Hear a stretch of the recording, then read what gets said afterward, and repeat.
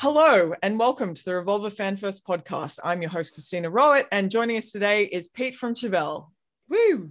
What's up? So first question we always do is the same, which is who was the first artist you put on a pedestal? We didn't have TVs when I was growing up. Really? Huge family of 7, and we had record players. Yeah, so. Awesome. Neil Diamond, that was big time. That was one we throw on, you know. Things like that. Cat Stevens, a lot of folk music. That's actually why I started playing guitar, was trying to learn Cat Stevens songs on acoustic. Yeah, my family was kind of musically adept, I guess. My uncles and things like that were in bands before us. We didn't even know that at the time, but you know, my parents would put us in piano, learning how to do piano lessons and things like that. But I mean, it wasn't really until I heard music that affected me, and I was a little bit older, 10, 11, 12, that I really stuck it to the guitar. And is there anyone you just went, whoa, what they're doing is amazing, will I ever get to that? Hell yeah. So I have older sisters, and I would always hear music coming out of their rooms. It was all it was Prince, it was Journey, it was like Def Leppard, and then it was Van Halen and Led Zeppelin and all that shit. So my sisters would date these guys. They'd come over and they'd be like, "Oh, you play guitar? You ever heard of Jimi Hendrix? How about Led Zeppelin? You don't want to listen to." I think I was listening to Huey Lewis on the news once, and they were like, "No, put this on." It was Led Zeppelin, and it changed my world. But really, Eddie Van Halen, hearing Eruption as a kid, I think that was 80. Oh no, that was 78, wasn't it? Yeah. 1978, the first album came out. And then I'm trying to learn Eruption. I'm trying to learn, Ain't Talking About Love, stuff like that. And that was so guitar, heavy that I have photos of my parents took of me, and I have a shredder guitar, and it was all about, tapping and all this. And it was great until grunge came around, and then I learned, the guitar is it's sort of a means to an end to get me to singing, which is really where my passion ended up and lies. So how did this fit in with your brother? Because obviously you are the core of the band. How was he kind of having the same experience, or was he getting into different stuff at the same time, or? Yeah, Sam and I have always been in the same band together. We started it had different names over the years when we were in our teens, but it was when it became Chevelle, it was always he and I. I had another brother that was in the band for a minute, and then he left, but it's always been Sam and I writing together. You talk to a lot of different band guys, and they're like, they have a handful of 5-10 bands they've been in over the years, and every time I'm like, geez, this is like the only thing I've ever done as far as that we've started and toured on and things like that. But Sam was really into the punk scene, a lot of Black Flag, stuff like that, Minutemen, and some post-punk stuff. Yeah, cool. Fire Hose, that was a huge band. I got to meet Mike Watt backstage. Actually not backstage at the Metro. He came out to see us. That was a cool thing. And it was pretty impressionable. I was 17 years old, meeting a hero like that. Was that the first time you got starstruck? Probably one of those. Yeah, I think it was probably the first time, because we were jamming and shit like that, but we weren't like regulars yet. Yeah.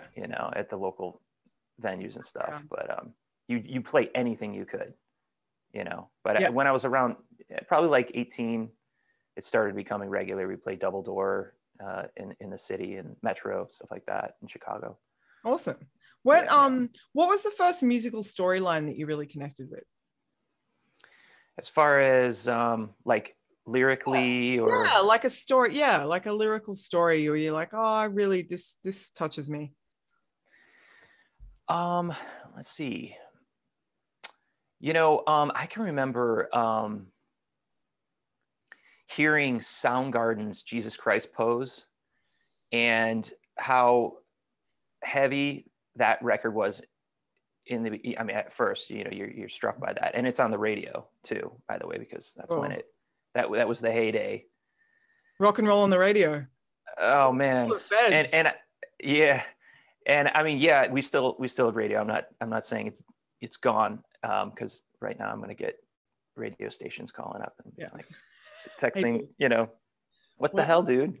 but from what I hear, back then it was, well, I mean, it wasn't like rap wasn't on the radio the same way. No. Yeah, I wonder. I mean, yeah, that was like in the 90s, early 90s. Bad Motorfinger came out, and every song on that album is great. Every song, you know. But I loved how the rebelliousness of Soundgarden, you know, it was like, you know, Chris Cornell he was such a legend. I got to tour with Audioslave in Europe, did you? Which was amazing. But yeah, I mean, you know, I grew up in a pretty religious household, and I had to sort of like, I had to push back. I mean, that's what kids do, right? So to me, that song, Jesus Christ Pose, like, it was all about this hypocrisy. That's how I took it, of this religious landscape that I was living in and that I was pulling myself out of and leaving the Catholic Church, which is a whole other thing I want to get into. Yeah. But so that's a band that stands out for Sam and I. Like, we really learned from Soundgarden, and we love them. And Chris wrote all the songs. Like, Chris was such a huge like part of that, like so instrumental in the songwriting. And you know, he wasn't just singing, he was doing that. And obviously you do that as well. I mean, yeah, I mean, what's it like? I guess there's less people to make decisions with when you have like a corp. What are the best parts of having, I mean, obviously you have other members, but like you guys being the core of it, what's the best part about having that like center core, and especially family? Oh yeah. I mean, look, don't ever start a band with, you know, siblings. I mean, it's not going to end well. We've proven that. Sam and I are an exception though. He's my older brother by 2 years. And for some reason, it just works with us. We keep going. We cared. We started together, so we're going to finish it together. Yeah. But I think that, I don't know, you know, lightning can strike. And I think that being I'll say this about a band of three brothers, it did help put you on the map a little bit, because, you know, it's the same thing that happened with, if you're a band of three brothers like Hanson or whatever like that, it just got, you know what I mean? It got that attention right out of the gate. So that in that aspect, it does help, but then it will disintegrate and burn to the ground, and somebody will be upset. Or it won't. Or it won't. You'll just keep going. What, 95? You guys have got some decent innings. Like, that's crazy. You're having your 30th birthday in 3 years, dude. Is that not? Does that? Whoa. It's it's bizarre. I don't even think of it like that. Look, I've started saying in interviews, you know, like, I'm just happy to still be here doing it. You know, so many of my friends, you know, when we got sort of a break, I don't know if that's really a thing or not, but we started, you know, we got on Ozzfest 2002, and that was where we really started to tour a lot. I mean, we did tours before with bands like Filter and, you know, Static X and Power Man 5000, things like that. But, you know, we were on an indie label, and then we went to a major, and we got on Ozzfest, and it was like, next thing you know, you're watching your new heroes, which are, you know, System of a Down, and, you know, every night you get to see Marilyn Manson, or every night you're watching Korn or whatever, which we literally leave tomorrow night to go out with Korn, who are good friends of ours from over the years. It's probably one of the bands we tour with the most. When did you first meet them? Did you meet them on that tour? Yeah, probably. Yeah, awesome. Yeah, probably. What do you think? So what do you think is the most significant, like, as a fan of Korn, what do you think they did for music? Well, that first album was, I think I would say it was one of the most raw, heavy. I mean, the drop tunings changed my world. You know, I went out with bands like I was saying, Static X, Seven Dust, they were doing drop tuning, and I was like playing these regular chords and standard, like, I think I played D standard or whatever. And I go out then when I'm learning how to do drop tunings and shit. But Korn took it to another level, you know, Monkey and Head, you know, their tunings were next level. And that first album, it almost like, I don't know if it was our shitty TVs at the time, but it almost sounded like it would go in and out. And like the production value was so raw and palpable that it almost sounded like it was broken on certain systems. And then you played in your car and it would thump and it would crush, and you loved it because, you know, I had my Pantera summer where that's all I listened to. And then, you know, Korn comes out and it's like, fuck yes. Yeah. This is my jam. This is my thing. Yeah. And I still love Korn to this day. Like every time we play, you know, somebody's running into our dressing room or vice versa. And they're just super, super nice dudes at that as well. Yeah. That's awesome. Did they teach you anything about the world at large? Yeah. I mean, I think it's really, I mean, really don't care. I think really when you get up there, it's like, don't, I mean, look, they just crush is really what it is. And so you can't help, but if you're into heavy music at all, you recognize that. And then you want that, and you want that confidence. Yeah. So you kind of steal that a little bit. I try to anyway. You guys are called a lot of different things. What do you think you play in your soul? Well, I think we straddle the line on rock and metal. Yeah. You know, some of our later albums are a little more metal leaning. La Gargola is pretty heavy. In fact, I listened to the North Corridor like a year ago just to kind of revisit a song I was thinking about playing. And a lot of screaming on the later stuff, a lot of melodic singing on the early stuff, and a lot of later screaming. So, I mean, I don't know. I try and put a lot of emotion into my vocals. I was going to say that. Yeah, I would say that's one of your most defining characteristics, how much emotion is in there and how much range of emotion you've got in there as well. Like, I think it's badass. It's one of the greatest things about your band. That cool. And did you find that early? Like, did you start singing because you were dealing with heartbreak, or was it a way to express? I mean, it's interesting. Devin Townsend said to me once, like, once he found music as a way to express emotion, he started to lack the ability to express emotion in other ways. He kind of needed music to get it out. That was his new avenue. And that was, How about you? How does it work with you? Yeah, absolutely. I think music saved my life. I really do. I think that I don't know what I would do without it. I had two things growing up. I had skateboarding, which is kind of a antisocial sport, you know what I mean, in itself. You know, it's always been that way. Yeah. We got skateboarding banned from our town, from uptown. It was what? Yeah, we were, you know, rail sliding on the benches, and then they were wooden, so they'd get splinters, and people would complain, and they'd sit down and they'd get it splinter in their ass. Yeah. I get that now. That's annoying.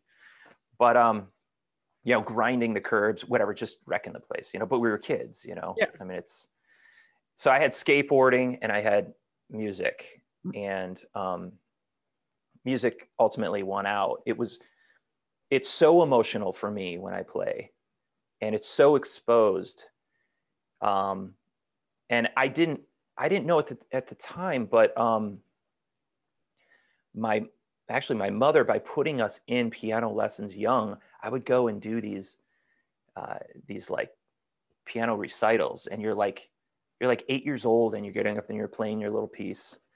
And I remember how terrifying that was, and how that actually did kind of prepare me for giving me a little bit of boost of confidence to do what I did later, which was to perform my own music.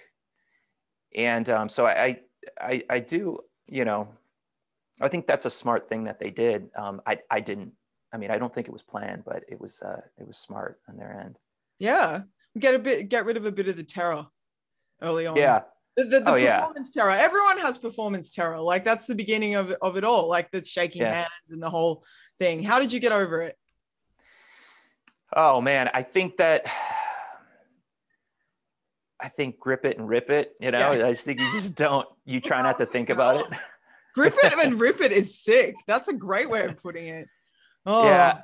You know, in the beginning it was like, you know, you just practice so much, which is so lame to say, but you know, talk to Tom Morello about practice and he's like, I play 8 hours a day, fucker. So, and that's his advice to, you know, to everyone. And I think if you can just shove that down and sort of like get through a few shows, you're good, you know. But it is terrifying in the beginning. You know, when COVID hit, we all took about 2 years off, you know, whatever, depending on where you sat with that and your career and all that. But it was wild. I was listening to interviews, podcasts of friends, and they're like, yeah, I'm kind of nervous to get back there. I never take this much time off. I fully understand that. You know? Yes. I don't know if you feel like that, but it's been strange. I mean, if you told me that like music and dancing would be illegal, I'd say take everything else.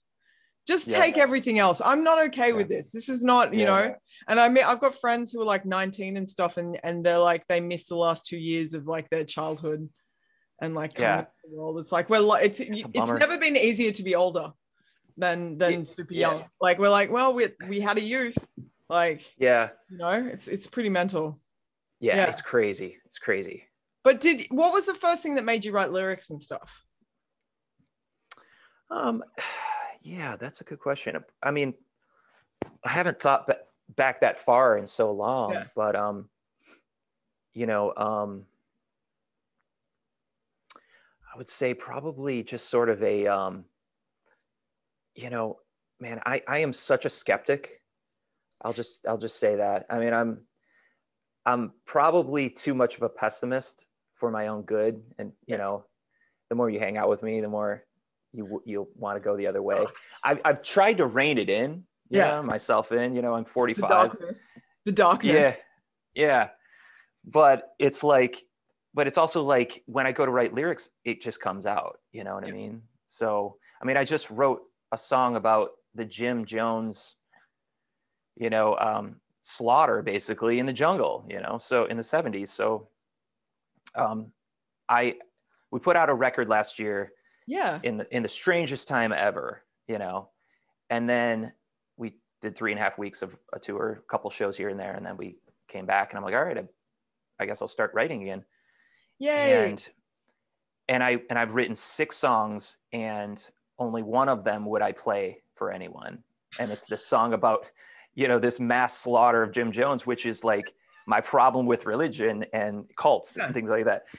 So what is that saying about me? I don't know. I know this isn't therapy, but it kind of is. Try and make it's like I guess that.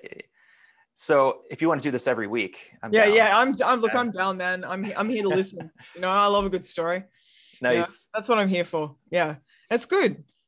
Well, I have to ask about religion because you know, you grew up. I know you said don't get into it, but it's interesting, man. It's something that we're fed. I grew up in the Catholic Church, and we're fed quite young. I went to a church thing, and he started talking about capital punishment and abortion. And I was just like, I don't think that's cool. Like, I don't think this is the forum for that. Like, I'm all, you know, look, the 10 Commandments are good. They're a sound list, but like, there's a lot wrong with the whole thing, you know?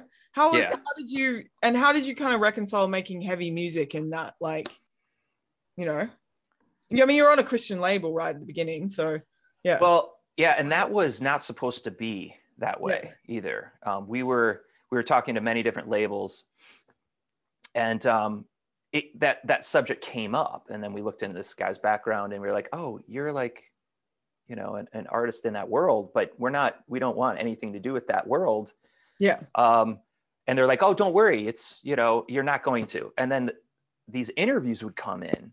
Sorry. And you do these interviews were like tied to that world. And we literally called them up, and after we did like 5 of them or whatever, and now they're out there forever. And you know, I think the worst thing you can do is not be in charge of your image and what you want to put out there. Yeah. And we fucked up in the beginning because we were lied to, and then we bought into it because we were so excited to just get things rolling. Totally, man. And we learned the hard way, and it set us on a bad course. And then what you do is you try and take it back, which is what we did. And we ultimately did, but there was some damage done. But it wasn't like, look, I think that it's I'm still figuring out how to speak about that part of my life, because I was so upset over that. Totally. Because you get your friends calling you. David Draymond called me from Disturbed, and he's like, why would you sign to a label like that, dude? It's like, and I was like, they said they weren't, and they said, don't, just do what you do, and we're good, and it was a mistake, and what are you going to do? You move forward, and we did. Sorry, I don't mean to revisit history that is unnecessary. Yeah, that's fine. I almost never talk about this. Yeah. I mean, you're getting something exclusive. It's a thing. Yeah. Well, it's interesting like that. The personal and what you put out into the world is an interesting thing. And obviously there's stigma around it, and there's stigma around faith and having like how you see the world, which I think is kind of bullshit. Like, I think it's very personal, your relationship with what you think the fundamental underpinnings are of the universe and what we're meant to do. Well, and it's hard because I don't want to be offensive to people who have strong beliefs, but at the same time, the more I learn about who I am, I want to speak out against it too. So I am like, I mean, first and foremost, agnostic, but then also an atheist. I mean, I'm kind of upset at, I have to like, these are one of those things I need therapy for, actually. Because you grow up in a certain way, and then you have to think for yourself, right? And what happens is you may battle the closest people in your life, which are your family or your friends or whatever. And that is exactly what happened to me. So I pissed off a bunch of people, and started my band on the wrong foot, and then tried to take it all back, and feel like I have done a lot of that, but it was like, what are you going to do? You have to move forward. You have to, and I'm in my 40s, and I have moved forward for these years, and all these years. It's been 10 full length albums. Yeah. And that's ultimately, bringing this all the way back around, like music did save my life, because it gave me purpose. It really did, because I wasn't finding it elsewhere. I wasn't good enough to be a pro skater. I wasn't interested in too many things. I didn't want to do construction the rest of my life. I had no passion for, pounding nails, so, which is what I did before, which gave me the drive as well to pursue music and the arts. Finding purpose is a big deal. And I think that's what I kind of love about this show, because everyone who's come on it has found their purpose and is living it to whatever level that they are. But it's like, you're doing the thing that you feel like you're meant to do. And that's a pretty big gift. It's everything. I mean, if it's not everything, it's most of everything, isn't it? Yeah. I mean, what else can you want? And having that emotional outlet. And, as we said, it is extremely emotional music. It's gotten people through. Actually, on that note, like the top played songs on your Spotify, right? It's insane, dude. There's like 100 million listens. Like, it's mental. There's like 1 billion listens in your top 5 songs. It's pretty, I was like, people really like these songs, Yeah. Isn't that bizarre? Because it's some of our oldest stuff. Yeah. It's from like 2002 or 2003 when the album dropped. We toured on those songs for like a year before we dropped the album. So when that album came out, so we did 2 Ozzfest, tours. So each tour was 2 months long. So we did 4 months of Ozzfest before that album dropped. And when Wonder What's Next dropped in 2003, it was outselling every single band combined on that tour. That's everybody, incredible. Which is crazy to say, but it was a different time. It was like, so it was selling 20, 30, 40,000 records a week. And it was just by luck that we had dropped the album, and the other bands, they were huge, way bigger than, us. Yeah. but they didn't release an album maybe around that time. So it was just one of those things, and to get the stats. Yeah. It's but mental. What's crazy, it is mental, but you know, and then you go on and then you're like, okay, we just dropped, like a new record, Neurodius last year. Like, how do you get those songs into the limelight? Yeah. How do you, in this day and age, because you're like, well, I want to play this new stuff. I'll play the old stuff too. But if all they're pumping is the old, then it's a weird thing. You're like, you have these questions. Well, okay, so we've done a thing a few times. We actually did it with Brandon from Incubus, which is like go through those 5 songs and can you tell us something we'd be surprised about each of them? And whether it's the stuff you were listening to at the time, but it's just something people don't know. So The Red, what's something we'd be surprised about with that tune? Oh man, so The Red was a song that the management I had at the time said, you know, don't forget about radio, because he was a big radio promoter. And so I went back to the drawing board. I wrote The Red and I brought it to management. I was excited. Check it out. He goes, I don't like this song. I don't want it on the album. Don't worry about it. Don't, you know. And so we go to Vancouver and we work with Garth Richardson, who just did. He did like the first Rage album.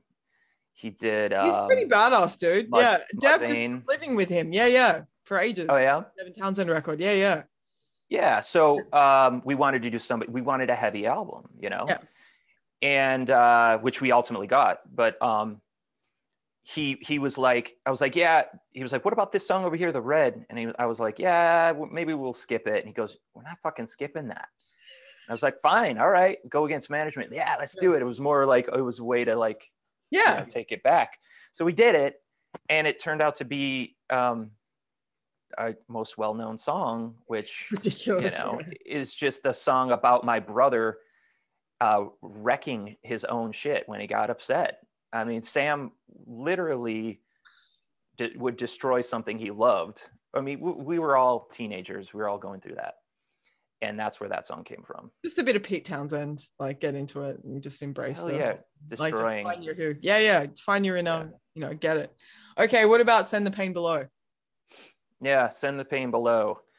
That song was not finished when I went into the studio, because that was the same album. And the producer, Garth, was like, hey, this bridge sucks and you need to fix it. And it was panic time, because I was like, I'm only here for a short amount of time. And what do I do? So I went up into a studio room and I sat and I literally wrote the bridge, which came out to be a little bit heavier. And he was right in that aspect, because it took the song down originally. Yeah. In fact, I think people would probably be surprised to hear the demo version of that. Yeah. I should put that out there. You should totally do that. It's so interesting to hear like the workings and the process and like the birthing process and, you know, how the baby changed in the womb, how it grew horns and, you know. Yeah. I think I would like that too. Like, I would love to hear the demos from, you know, Alice in Chains, you know. Yeah. What did Man in a Box sound like or whatever? I don't know if they released that, but something. Well, people have followed you pretty hard, dude, you know. Yeah. Like you've got some runs on the board, you know, 10 albums, like people have stuck around. Like it's pretty nuts. I am grateful. I am grateful for our fans. We have some diehards that are at every show, and super cool people too. I mean, I'm thankful for that. Yes. Was Ozzfest the beginning of that? We did a tour with Filter in 99, I want to say, or 2000. And I think that was really the beginning that I noticed people coming out and they were like into it. You know, that was really, I think that was the beginning. But Ozzfest was next level. I mean, it was like, you know, you get up at, 8:30 a.m. and you'd play at 9:30 a.m. if you were the first band on the second stage. And then the next day you'd play at 10 and 10:30, and it would go like that. And that was for the young then. That was a long ass day, a lot of crazy shit, a lot of crazy fans. What's the nutsest thing you saw there? Who was the most out there individual on that tour? Oh man, Sharon. Sharon Osbourne. forever. Sharon, I want to meet Sharon so bad. She's, there'd Yeah. be no Black Sabbath continuing with Ozzy without Sharon. Like, she got him off the floor. I'm just saying. Oh yeah.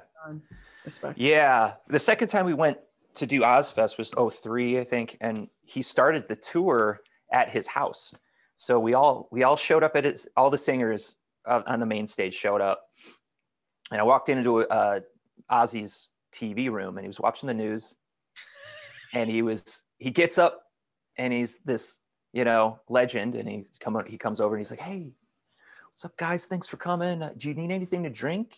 He's like offering us whatever, and Manson's in there, and I think it was Jonathan Davis was there, and some other people, and we're hanging out talking, and we go out, and their whole kitchen is flooded with rock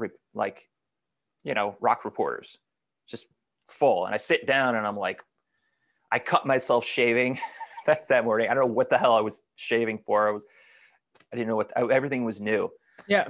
And proceeded to get, just completely annihilated by, just beat up verbally by Marilyn Manson next to me. He's talking about he's going to literally, I mean, this is not good. This is not good what I'm going to say. Okay. He's not good. Let's be honest. He's not good. Yes. Yeah. Yes. He was talking, I'm not kidding you. He was like, he was joking about shoving a mic up my ass to break my cherry for opening the main stage on Ozzfest. And I'm sitting here looking at him like, I want to tell him fuck off, but can I do that?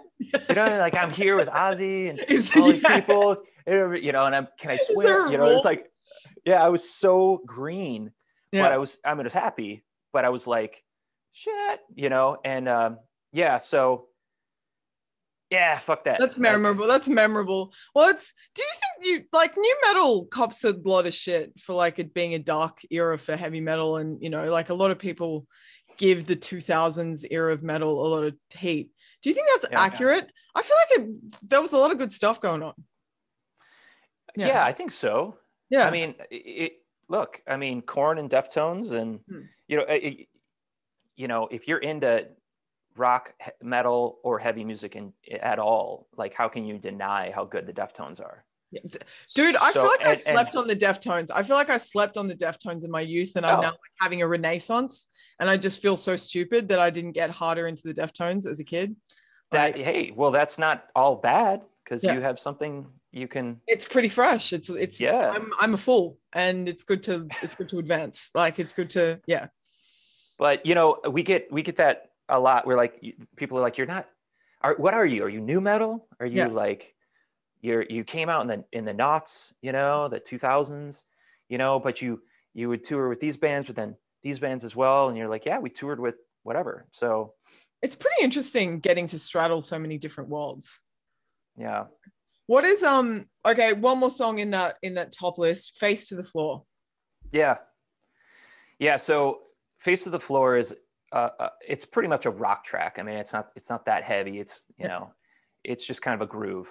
And that's one that our buddy Joe Barisi, the producer, he was like, hey, just get back to the riffs, right? Yeah. Write a good riff. So that's where that song came from. But I was writing the lyrics, and it was all around the time that I don't know how many people dig into the songs that aren't singles, but I try and pick topics that aren't typical. They're not talking about breakups, they're not talking about all angst anymore. Or my teenage angst. It's like I'll pick a topic just because it's different. Like space travel. Yeah. So that's interesting to me. I mean, I'm following Elon Musk, and I'm following the James Webb Telescope. That got launched. Space travel does get more interesting if you really like science. Yeah. And so, Face to the Floor. It's a topic about Bernie Madoff, the guy who ran the biggest Ponzi scheme of all time. And I was fascinated. Yeah, I was up late watching 60 Minutes or whatever it was. And I thought, I'm going to just jot some lyrics down, and that's where those lyrics came from. That's so yeah, I try to not start every song with you, me, I try and use different, to make it a little more interesting. I get a lot of people saying, you need to rhyme more. And I'm like, okay, that's, whatever. Rhyme more. You need to rhyme more. Who says that to a singer? Who says you need to? That's absurd. But the wrong producer for you. Yeah, sometimes, that's and then messed you're like, up. bye. Well, okay, you said you've written 6 songs, but you're only going to show us one. I don't believe you. I think you're going to like work them and stuff. I mean, who am I to question you? But what kind of stuff are you getting into now? Because it's a weird ass time, dude. World War III, pandemic, plagues, floods. Like, it's getting pretty biblical. Like, it's getting mad biblical. So what are some of the things that you've been getting deep on in these last few years? Yeah. So I've been really getting back into like outdoors activities, because I think the less I'm outside, the more insane I am. And that's not good for like where we are now. Like, I live in Chicagoland. It's cold right now. And you can only, unless you're doing like outdoor sports, like snowboarding or whatever, I don't really do that anymore. You still skate? But, oh yeah. Yeah. Yeah. Sick. I've transitioned more to like longboard, like, cause I just cruise, now, but yeah, I mean, every once in a while I'll grab my, my little skateboard and do some kick flips or pressure flips. And, anytime I see a half pipe, I want to get on it. Yeah. I mean, I never goes away. I have a 7-year-old boy, and he's like, I'm literally last year he wanted to get on a skateboard, and I was like holding his hands, and I'm like, this is happening. This is full circle. This is amazing. So I'm thinking about building just a mini half, like 2.5 feet tall. Skaters never lose it, man. Skaters never lose it. Like, even if you're not acting it, like you still see that thing and look at it in a different way than regular people. Yeah. Yeah. Skating, when you talk about being a fan first, like, skateboarding was so big for me. I got to meet Nadas Kapis at a skate shop, big fan of his. He was super cool. He's this great artist now. I was a fan of Mark Gonzalez in the 90s, and of course all the Bones Brigade, all that stuff. But I mean, I was so into H Street, all this stuff. Any skater that hears this will know what I'm talking about. But I'm a diehard forever. It's like guitars and skateboards, and it's where I lived. True. Well, you look at, like, I think Nate from Converge still has goes to the skate park every day and gets into it, like goes hard. Mm-hmm. And I think it's cute. I think it's cute. That sounds I think it's awesome. I think it's awesome to like I think that physical activity thing is really necessary, because you can go down a rabbit hole and never come back out if you stay inside too long. There is, and there's this great line Joe Dispenza says, which is, in an age of information, ignorance is a choice. And a lot of people are making that choice. A lot of people are just choosing that, or just digesting stuff that is just ignorant. A lot of it. Yeah. It's easy to, how do you discern what's worth listening to, kind of thing? Yeah, agreed. I know it's a tough question to answer. Yeah. Because especially when you have friends that span the whole, thing, and you know what I mean? Like, what do you think about, vaccines over here? What do you think about politics? It's like, or whatever we already talked about. So it's like, it's almost like if you want friends, you have to just not talk about certain things, or if you can be cool enough to just be like, oh, all right, interesting. You'll have friends. I have friends like that. We just don't talk about it. And I'm just like, if we're going to have a friendship, we're just not going to go there, because I feel a certain way and you feel a different way. And we're never going to convince each other of our perspective. And it's just like, and I mean, I think the bottom line is capitalism doesn't work. Like, capitalist democracy just doesn't work. Like, we're living in a broken system. Like, there's not much, like, it's just broken, and we don't know how to fix it. Yeah. And then you add social media there, on top of it. And then what are you left with? You're left with everybody throws their opinion around, and yet it's really like, who's really qualified to do that? And then you're talking to your neighbor. So, I mean, it's a tough place to end up, and then if you have a platform, Yeah. How deep do you go on your opinion, because yeah. Well, like, how are you pondering that? Because this is the time. This has been the most like hot button time for all of this stuff. Like, how do you decide how you come out on that, especially knowing even in your own personal world, the spectrum of opinions? Like, do you not want to alienate people, or is there like a line you have to walk? Yeah, I think there is. And I don't like it. I want to be transparent. You know what I mean? If you want to be, everybody wants to be that Tom Morello, that Howard Stern, that's just like, a barrage of just them. Okay, this is me, and I don't care. Don't follow me. But not everybody can pull that off, because you deal with so much hate, so much anger. And he does cop a lot. Yeah. Morello does cop a lot. Like it was very like I grew up with Rage Against the Machine, and I didn't really get how divisive he is with a lot of people who don't agree with his perspectives on things that he isn't silent about. Like, Tom Morello he's somebody I met, in Europe, and he grew up in Libertyville, which is the town next to me. Yeah, right. So we hang out at the same bars when he comes back, Awesome. But he since moved his mom out to where he lives in California. So every time we're on a show with him, he comes into our dressing room or vice versa, and we talk about Libertyville and how, because it's basically we're from the same area. But he told me the last time I talked to him, he was like, he's like, you don't want to do what I do. He's like, I got death threats. I can't, talk about, I worry about my kids, things like that. And I'm like, oh shit, that is real. Like, it changes when you have kids, everything changes, right? I've one little boy, and it's hard to tour now. Everything changes. Yeah. So it's it changed things for the better, but in his stance, I mean, shit, death threats. Yeah, it's no thank you. It's wild. Like, it's just people are so adamant that you agree with them. Mm-hmm. Like, they're just so adamant about it, and it's just we don't have to agree. Yeah, I'm friends with the dudes in Rise Against, and they're very vocal too. Yeah. And nice guys and strong-willed, strong people. Yeah. They are an awesome band. And so you see your friends do it, and you're like, well, what do I want to project today? And I end up, I don't know. It's like you do certain things, and then you just see how you deal with it. But I don't know. Ultimately, my brother and I have always said we try to just keep it about the music, and our heroes did that as well. A lot of them did, Totally. So we're not as vocal as some other bands, but it's like it's you got to find where you're comfortable with social media. Yeah, and totally.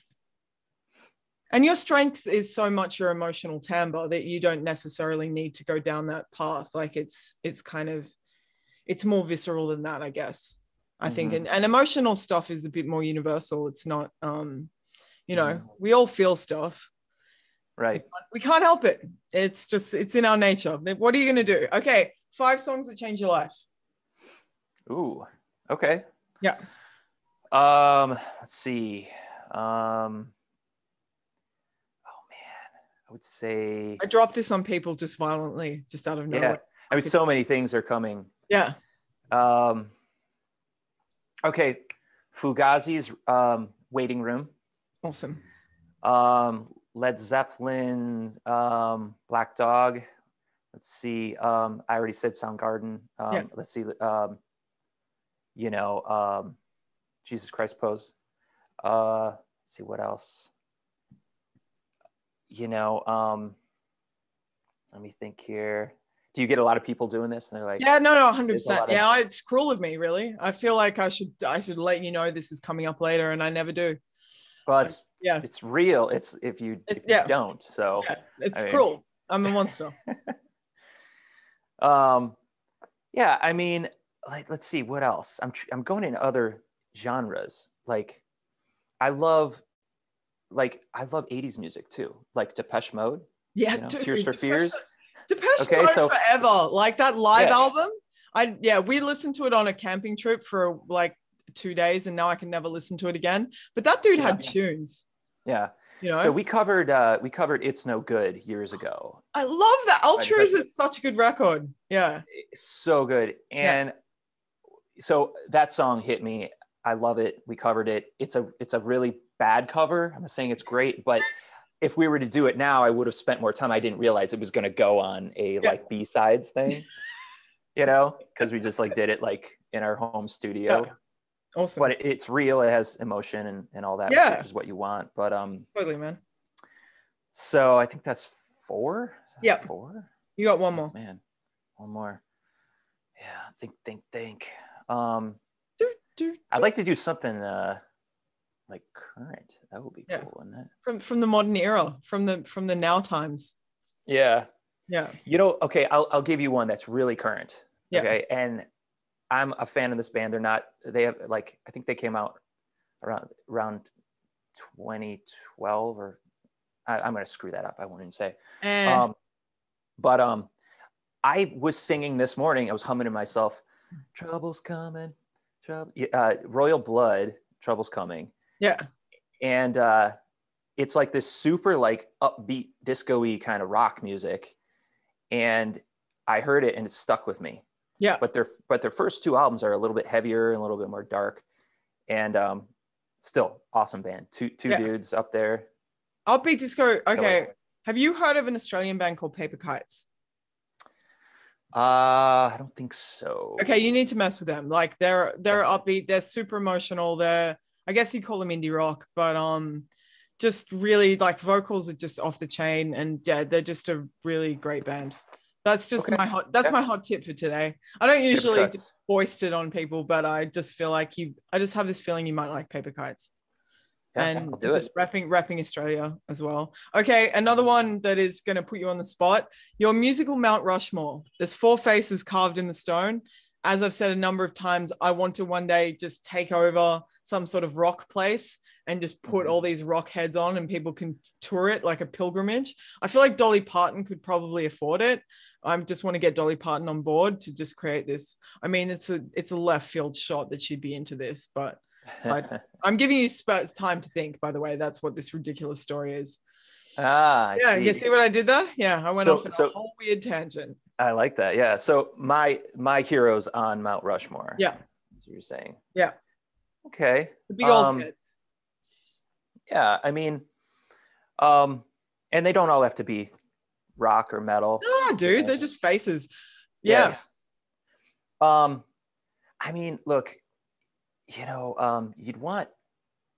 want some handsome people up there, right? But in their heyday, right? Because like we all get old. Yeah, we're doing heyday for sure. Like we're definitely doing heyday. It's not like we're gonna do like Fat Elvis.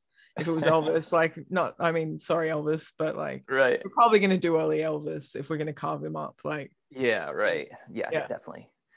Because I was thinking, the early Johnny Cash. I mean, his face would work. Yeah, and with it'd have to have this coming out of it. Yeah. I wasn't big into, country music, but he was, legend. Still love, He's a cult figure. Absolutely. Yeah. So he's got to be one. Let's see. Let's see. How about I give you a left field? Okay. Go on. Okay, Sinead O'Connor. I love strong vocalists. We covered a Sinead O'Connor song early on as well. And I think that her bald head up there in her heyday, she was gorgeous, talented, awesome. So I that's my vote there. I rate that. She was provocative. Like she did not care at all. She was just out there doing it. Like no holds barred, which is good. Yeah, hell yeah. Oh man, how about the singer for Ministry? He looks insane, and I love him. With all the face piercings in his face. Yes. Yeah, he's actually been on this show, Al Jorgensen. No way. He was one of the first episodes. So he oh god, I wish I could remember what his were. But he is a character, man. He is a diehard music freak. Yeah. Like, Yeah, yeah. he's from Chicagoland too. And Yeah.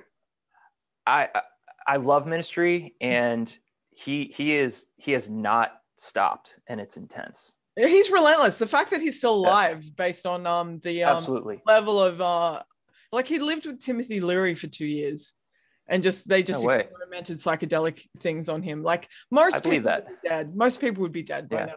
And no. I know a bass player that did tour with them for a while, Tony from Static X, Yeah. who we've toured with, and he told me some stories about Al only like 2 years ago, right before. And the shit he was telling me that happened in the dressing room is hilarious. But I'm going to spare you. Yeah, there's a lot of amazing fecal matter. the world, yeah, rock and roll at this point in time, looking back over the last few decades, it's a pretty interesting time to be in a band for rock and roll, like be a heavy band. I mean, I guess this is just the era of I don't know whether you call it the era of heavy music, but you've been a part of an interesting time, you know, like, and played a role. Like, that's cool. It's good to be a part of things. I'm just rambling, but you know, it's No, I am grateful Yeah. hugely, and you know, I know we covered that, but I'm just happy to still be here. Yeah, you know? it's as long as we can take it. Thing. Yeah, you got one. Ride the wave. One more. Okay. Let's see. I don't like this one so far. Sinead, Johnny Cash. Yeah. That's solid, dude. Okay. This might be my favorite. Yeah. All right. Yeah. All right. Going in there, it's pulling in the big guns. So we got some country. We got a little bit of pop. We got some Ministry. You're mixing. Oh man. Yeah. Let's see here. You know, crap. All right, let's do something like let's do Tom York. Let's go with that. Radiohead they're living legends, and I had a conversation with my brother about this the other day because we were talking about, okay, so do we keep playing the Red? Okay, we brought it up. You brought it up before we talked about it. It's you know, it's old now, but I found out that they rarely played their biggest song, Creep, which is the #1 song on Spotify's list. By huge, yeah. And I fucking love that. As an artist, I'm like, they just say, we don't care. This is what we do. Come to the show or not. Yeah. And Tom York is a genius. Yes. So he needs to be up there. Yeah, for sure. Like they did some albums that really did change the course of things, I think, or at least change the course for them. Like weird ones. Like Kid A is a weird ass album, and it's such a weird left turn that Where would you like to go that you haven't gone yet before? Well, we've gotten to tour around the world quite a bit, but we haven't been able to get to some countries that what about musically? Oh, musically. Yeah, sorry. Yes. Okay. No, I'm down. Russia. Don't go to Russia. This is a really bad time. Yeah. We have not been to Russia. We've never been to Japan yet. We were supposed to go, and that's kind of I need to experience that. I want to see that. Yeah, you go to Japan, come to Australia. Like we're neighbors. Like that's just logical. Like you guys. We really miss American rock and roll. I'm sorry. We really miss you guys. Like it's been 2 years. Yeah, you know? we did a tour in Australia, and it's been it was wild. I mean, we did a lot of shows, which is awesome. You know, but we need to get back there too. But so musically, on the latest album, Neurodius, I started doing a lot of keyboard. You know, getting back to my piano roots. Yep. I'm horrible. I suck. I never kept up with it. But you know, I know where middle C is, and I just try and feel it. So I got a keyboard, and I run a bunch of different effects, and I created these soundscape little interludes for the album. And I guess I'd like to experiment more with that. I'd like to do a little more industrial style music. That'd be really interesting. And whether or not it works for Chevelle, you know, whatever, I just, you know, it's something I'd like to do. It's interesting music. Like I'm definitely a fan of industrial. Like it's well, just like it coming from the sounds around you. sort of thing, like the you know, from these people coming from these like industrial towns and going, I want to put them to take. Yeah, well, it's not, you know, I mean, it's not your thing, but yeah, it's a guitar driven band. It's always been that. Right. So literally, but if I feel like I'm a songwriter, so yeah, like, you know, whatever instrument I have, I will try and create something on it. Yeah, but don't ever go away from guitars. Guitars are important. Yeah, and I stick to those. I agree. I agree, because those, don't change that. You know, yeah, let's not plant ideas in your head and you're just like, yeah, it's like, no. Yeah, I mean, I can't stop playing guitar. I mean, it's in me forever. So, yeah. What was the first song you learned to play guitar on? Let's see. Well, it was acoustic. I can tell you, it's not the first song I learned. I believe it was a Cat Stevens song that was the first that I learned. But the first song I learned to impress a girl was More Than Words. By that was terrible. Yes, yeah, that's a classic. Yeah, but you know, you're like 12 years old and you're like, that's hella cute. Yeah, I mean, it's just it's terrible, but yeah, it's still great. And you know, it's good. It's been really interesting to go deep into your world. It's always fun, and it's good to know what some of the things that went into you. You know, thanks, Pete. Yeah. Like, so new music. What's up? When can we expect it? It'll be faster than the last gap, right? Like, yeah, it will. Yeah, for sure. Yeah. We have this month-long tour with Korn and Code Orange, and then Code Orange. Yeah, that's gonna be they're fucking heavy. So that's a cool lineup. That is a cool lineup, you three. That's huge. It's such a good. You're kind of touching all the edges. Yeah. Between you. Yeah. Three. So it's going to be fun, and then we're going to come back and keep writing. So hopefully, hopefully spring of 23. Yes. So next year, which will be way quicker than the last one. Totally. It was like 5-6 years between the last. Yeah. Fucking COVID. Yeah. It's been and it got us good. Look, I'm glad everyone's back, and that's totally. And you know, so thank you for joining us. It's a Revolver Fan First podcast. Pete from Chevelle. He's writing music. He's on tour with Korn. It's on.